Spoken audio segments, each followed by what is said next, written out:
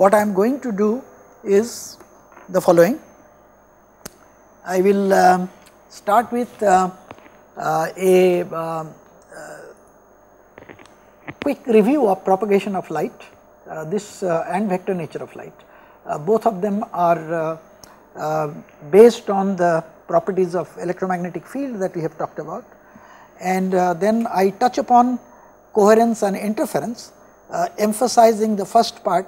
I do not talk about things like Young's double slit or single slit diffraction, which of course all of you have learned properly from school onwards. I will also talk a bit about amplification of light, in particular laser sources, and also I will try to give some give some attention on propagation of light in optical fibers. It will all depend upon how much I cover, will depend upon the time that I have in these two lectures. So let us proceed with that. So if you recall, I am going to be primarily interested in propagation of light in a non-conducting and dielectric medium, and a medium which does not have any sources of charge and current. So my equations, Maxwell's equations, which will be necessary for me, will be del dot of B equal to 0, which of course is still true, but in addition today I will have del dot of E equal to 0, because there are no charge sources. Faraday's law of course remains the same, that is del cross of E is equal to minus dB by dt. And finally, I have del cross of H, which is dd by dt. I do not have any current term because there are no sources there, and since I have assumed a linear dielectric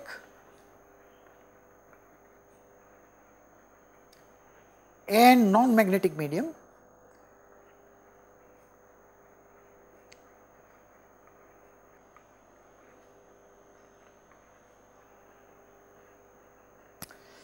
what I have is del cross of H is equal to epsilon 0 dE by, it should have been dd by dt, but I have it as epsilon 0 dE by dt. So basically what I have done is to write my Maxwell's equation in terms of only these variables E and B, instead of bringing in H and this thing. I mean, I will remove that H also in no time. So if you look at that, what I am going to do is to see how does one, what is the solutions of these equations. So I have, supposing I take a curl of this equation, I get del cross E,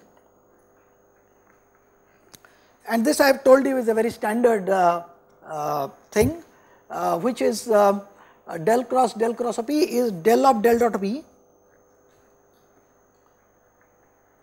minus del square E, and if you look at this thing here, that is I have got del cross of E is minus dB by dt.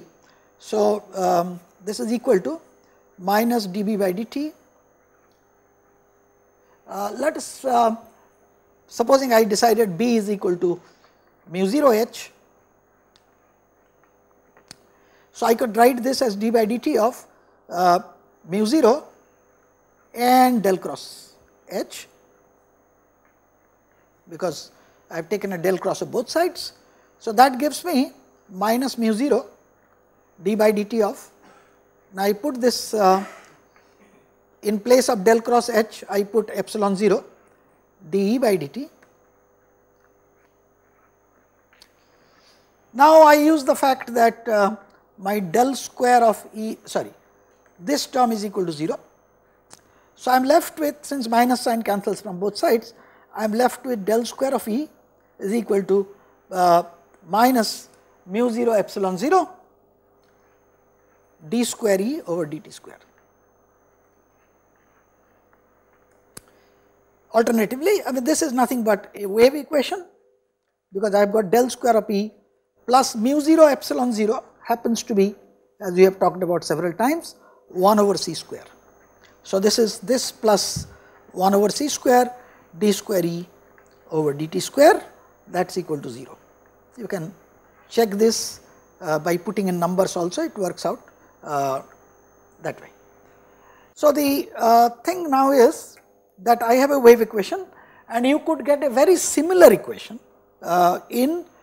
so therefore, if you like this quantity is of course 1 over c square I have written down, but supposing I had a linear dielectric with epsilon coming in here, normally mu 0 remains mu 0, then I would have brought in a dielectric constant into the medium. So, which tells me that my speed of light or speed of the electromagnetic wave in whatever medium I am talking about is given by 1 over square root of mu epsilon. Well, normally it is mu 0 epsilon. So, that was my equation that and this quantity because see, the reason why I have not changed, I am not particularly keen on changing that mu 0 to mu is because we normally deal with non-magnetic medium, and so therefore mu remains mu 0, but in propagation of light we are frequently interested in how light travels through, for instance, glass when we talk about reflection, refraction and things like that. So, therefore, we bring in this 1 over the epsilon factor. Now, this ratio of epsilon to epsilon 0, that is permittivity of whatever medium you are talking about to the permittivity of the free space, okay, that is the relative permittivity or the dielectric constant. So, therefore, what I have written here is this, that we write down what is the velocity of light and it scales according to the as we know that in a medium the velocity of light reduces by a factor of the dielectric constant. So, by the refractive index, and most transparent optical media, as I said, are non-magnetic, and so therefore, the index of refraction is square root of k. All right. Now, so when we write down this equation, del square u equal to 1 over u square d square u over dt square with the minus sign, of course, which has been forgotten here. And so, if you look at each component, that is whether it is x component, y component or z component, whether it is E or H, I have represented by the same letter u. Now, this satisfies this equation. This is what we have seen, and the harmonic solution which we are normally interested in goes as some constant u0 cosine k dot r minus omega t. This k, as we know, I am going through this section a little fast. This section, this k, as you know, is the propagation vector whose magnitude is called a wave number. So, suppose I have constant values of this argument, that is, suppose k dot r minus omega t is constant. I look at the surfaces. So, this is a surface, this will define a set of planes k dot r minus omega t. This would represent a set of plane, and so this is the way it would be. So, this propagation vector that we are talking about then is normal to the surface of the constant phase, and the surfaces of constant phase are normally known as the wave fronts, and and we have said that these wave surfaces, they would move in the direction of the k vector with a particular velocity. Now, what one does, because dealing with sine and cosine functions, they become somewhat difficult because of the fact that sine, cosine on differentiation mix up. But mathematically, what one finds very convenient to do is to take this expression, that is, instead of taking cosine or sine of k dot r minus omega t, one takes the corresponding complex quantity. The corresponding complex quantity, and you would say, what is a complex wave? Well, there is nothing But what we do is, for mathematical simplicity, we take this form and later on at the end of the calculation, because exponential functions are very nice to deal with, we simply take the real part of that. That is what I am trying to say is, my wave is, supposing you are taking a cosine function, my wave is nothing but the real part of this function, because e to the power I theta is cos theta plus I sin theta.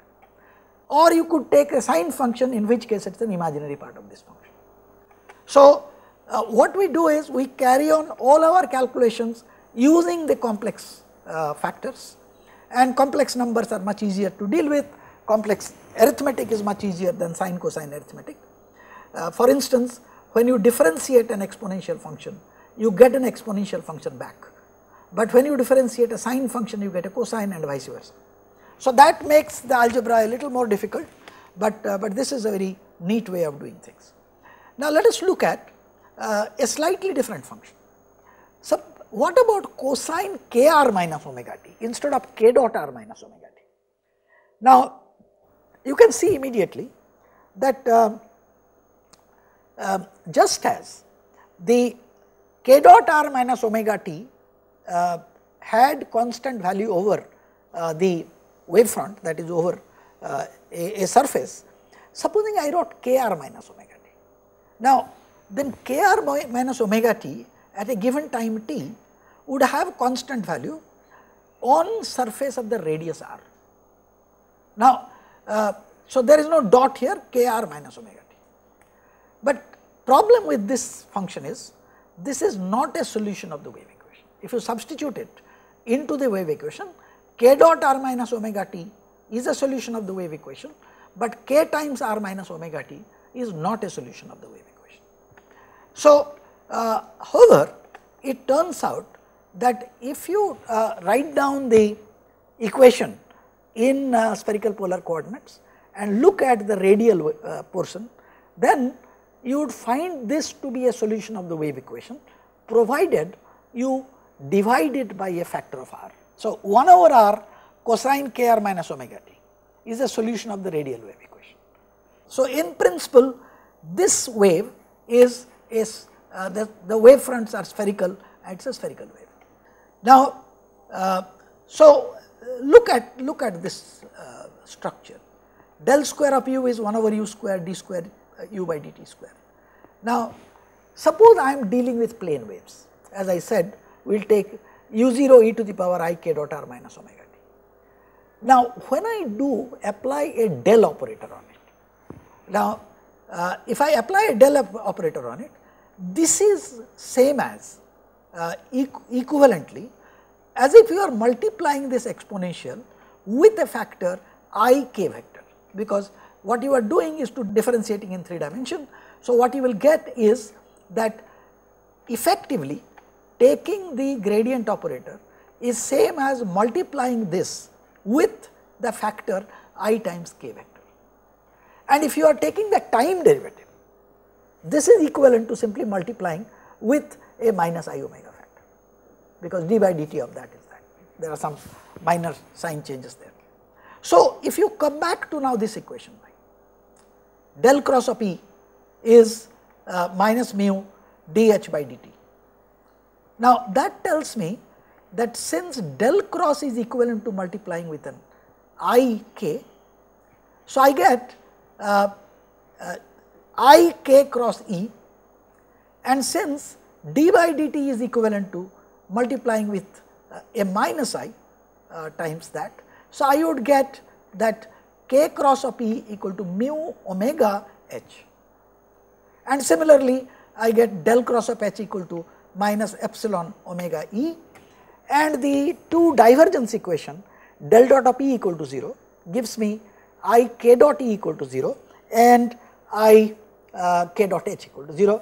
I cancelling out I get this. So, you notice because of the fact that because of two things. One is I decided to use the complex phase part. So, what I did, and the secondly because we have decided to look at the plane wave solutions only. The radial equations, as I told you, are a little different, but then that 1 over r factor is important. because that is the one which gives you the inverse square way in which the intensity changes in a spherical wave. So, because of these two reasons, my equations which were in terms of derivatives, I got simple algebraic equation k dot E equal to 0, k dot H equal to 0, k cross E equal to mu omega H, k cross H equal to epsilon minus epsilon omega E. So, these are my replacement of the entire set of Maxwell's equation for the case of the electromagnetic waves which are plane wave solutions to the Maxwell's equation, and look at these equations. So, obviously I am dealing with much simpler situation today, and because of this two things that I did. One is the exponential representation of the plane wave solutions instead of cosine or sine. I could not have done that if I had kept the cosine or the sine, because the derivatives would give me complicated results. So, my results are, my k cross E is mu omega H, k cross H equal to minus epsilon omega E, and k dot E equal to 0, k dot H equal to 0. This tells you two or three things. Firstly, the vector k, wave vector k, is perpendicular to the electric vector. It is also perpendicular to the magnetic field vector. See, while dealing with the electromagnetic waves, people prefer to take the electric vector E and the magnetic field vector H rather than taking E and B, but it is immaterial. There is a factor of mu because we have taken just the linear magnetic medium. Alright. So, k vector is perpendicular to the electric vector as well as to the magnetic field vector. Now, you look at these equations, any of them, it tells you k cross E is proportional to H, or k cross H is proportional to E, that minus E. Now, that tells me that the vector k, vector E and vector H, they form a right-handed triad system. That is, k cross E will be in the direction of H, H cross k will be in the direction of E, which is shown with a negative sign because I have written there as k cross H. So, I have a system in which the electric vector and the magnetic vector are both perpendicular to the propagation vector k, and the propagation vector k, well, these form a right-handed triad. Now, look at the ratio of the field, the magnetic field H, to the electric field E. Now, you can see that we had written down earlier here. This is what we have got here, k cross H, any one of them you take. So, if you do that and take their magnitude, because now that we have shown that they are perpendicular to each other, so my cross products will not give me any other factor. So, I will be able to write that magnitude of H is epsilon omega divided by k, but omega by k, since I am writing down a wave equation, is nothing but the velocity of light. Now, mind you, I have taken epsilon, so therefore, I am talking about a velocity in whatever medium we have.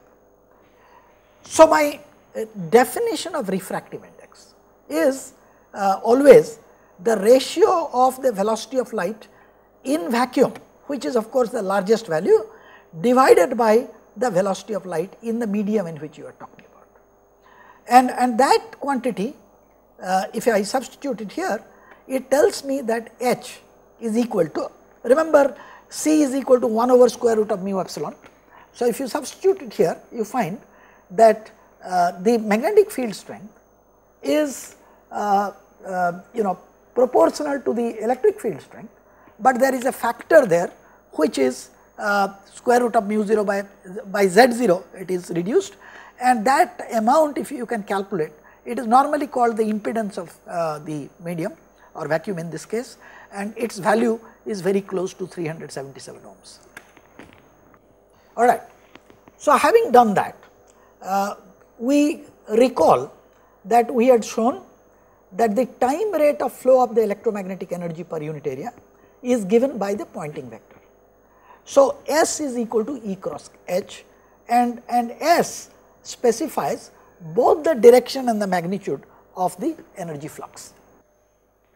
So, let us look at this Poynting vector, which is giving me information about the energy transport, and let me talk about it for the case of plane electromagnetic wave. For the case of plane electromagnetic wave, I have taken E is equal to its amplitude E0, and we have said cosine k dot r minus omega t, and H was correspondingly this. I could have written down in exponential notation, but in this case it is not necessary. So, if I take E cross H, so I get E0 cross H0, because these are the directions of the vector, times cosine square k dot r minus omega t. So, if I am looking at the time average of the Poynting vector, if I am looking at the time average of the Poynting vector, I am going to get S is, because we know cosine square or sine square functions of time on an average has a value half. So, therefore, the average Poynting vector, which is what we normally are interested in, is given by half E0 cross H0, and this quantity is what is normally called the irradiance. So, the what we are talking about is, you can write it like this. So, we define irradiance to be the magnitude of the Poynting vector. And so, irradiance is nothing but half E0 H0, and this quantity is given by this. Having talked about the propagation of plane waves in a linear dielectric medium, because or air vacuum, they are the same really, because all the difference that it makes is that there is a change in the speed of light when it enters a dielectric medium, and that is done by a refractive index. There are other changes which we will be talking about later.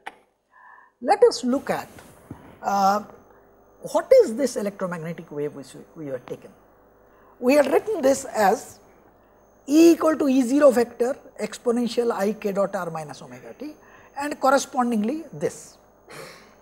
Now, we did not quite talk about that whether these things they remain constant or not. All that we know is we have said that they are not dependent on time. But suppose we say that these are constant real vector, these are constant real vector, then the waves would be called plane polarized wave, and see why. Because you see, if this amplitude factor, if you like, has a constant magnitude and direction. So, this, look at this yellow pictures. So, I have said that there is a constant vector E, and supposing I am taking a cosine or a sine, does not matter. Then that is why I keep on switching between the two.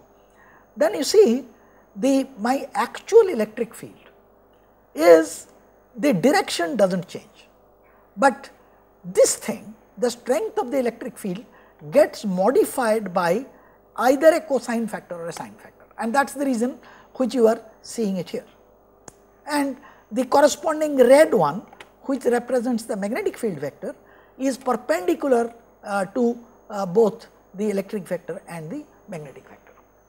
So, the thing is this, that we are talking about that such a wave in which, now let me tell you how does one picturize this. What is this picture? There are two ways of doing a picture. Let me, though I have written down exponential, consider a cosine k dot r minus omega t, there, the real one. Now, there are two ways you can look at how the wave looks like, or how do you picturize that wave. There is one picture which I can call as a local picture. What local picture means is that you look at a fixed point in space, but let time vary. Now, supposing you do that you say that this is, instead of exponential, I said you take cosine k dot r minus omega t. Now I am saying, supposing you make the position to be fixed. So in other words, the first factor there does not change. Now what you then do is this, that since that factor is not changing, that so if you are looking at a particular position, the electric field vector will then have a variation of the phase factor because of the fact that with time the thing is changing. So in other words, if you concentrate at a particular point in space and look at how does the electric field vary with time, then you will find that the amplitude of the electric field keeps on fluctuating according to a cosine or a sine function that you have taken, okay. But the argument of the cosine or sine function is a phase factor which is a constant phase factor because we have said k dot r is constant, minus omega t, and that is giving you the time variation. So you will find that direction is not changing, but with time the amplitude is going up and down and oscillating in some cells. The other picture is what we will call as a global picture. Now this is the picture that is normally written down here. So basically in the global picture what you do is you freeze in time. So you say, suppose I look at what does the electric field look like at a particular time but everywhere in space. So here is a picture which I am plotting, for example in the direction of propagation. So we have said here that supposing I say cosine k dot r minus omega t, and we say that choose a particular direction of propagation. Now in this particular case I have chosen the direction of propagation to be the y direction, does not matter. Now when I do that, then the picture is, because the time factor is now frozen, so that gives me a fixed phase there, and I have cosine in this case k y minus omega t. So what I see in space as I go along the propagation vector, and supposing I am looking in the plane which contains the propagation vector and the electric field, and this is the picture, the yellow picture that I would get. On the other hand, if I look into the plane which contains the propagation vector and the magnetic field direction, and the red one is the picture that I would get. So, and it is because of this that there are two nomenclatures which are common. Now one calls them either by the name linearly polarized or by the name plane polarized. Now if you look at the nomenclature plane polarized, what does it actually mean? It means, why is it called a plane? What has it got to do with the plane? So one is that if you look at the direction of either electric vector or the magnetic vectors at various points at a given time, now since their directions are remaining the same, they are always contained in a plane, and hence the name plane polarized. However, if you are looking at a local picture, I do not have a plane. There what I am doing is to say that I have fixed point, and with time my electric vector or the magnetic vector is oscillating along the direction of the electric field or the magnetic field. And so therefore the corresponding picture is a linear picture, and that is the reason why both the names are interchangeably used. Now there is another form of polarization I will be talking about. The most general form of polarization is the elliptic polarization, but let us talk about the ones which are much easier to draw and picturize. Now supposing I take two linearly polarized waves, and both have the same amplitude, but E1, E2, but both have the same amplitude. But supposing they have a phase difference of pi by 2.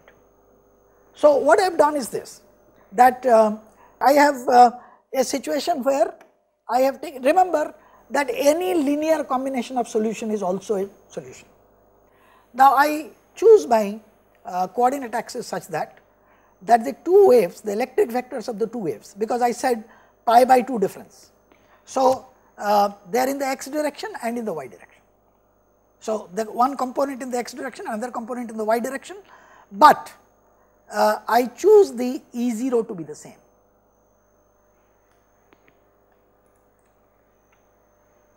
So, if I do that, since these two are solutions of the wave equation, the total electric field is also a solution of this wave equation. Now, look at what is this. Now, supposing I look at this plus this is also a wave. Notice, supposing I had a cosine here instead of a sine, then I would simply say this is I0 plus J0 times the cosine, but all that it means is your direction of polarization has now shifted from one of the axes to 45 degrees.